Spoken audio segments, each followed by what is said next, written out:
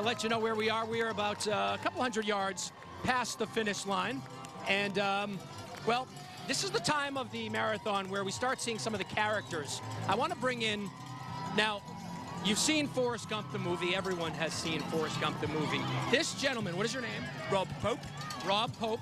He chose to run just like Forrest Gump. Tell me the route that you have run right into the marathon. Mobile, Alabama, via basically the south to Santa Monica Pier, then Vegas, Phoenix, North Texas, Tennessee, and then all the way up the East Coast to here. So you ran from Alabama to California, cross-country to Boston, then you ran the Boston Marathon, and you finished in 2 hours and 59 minutes. I think so, yeah. Let me ask you, you're dressed like Forrest Gump, even to the famous sneakers. Can I ask you why you run, Forrest? I just felt like running.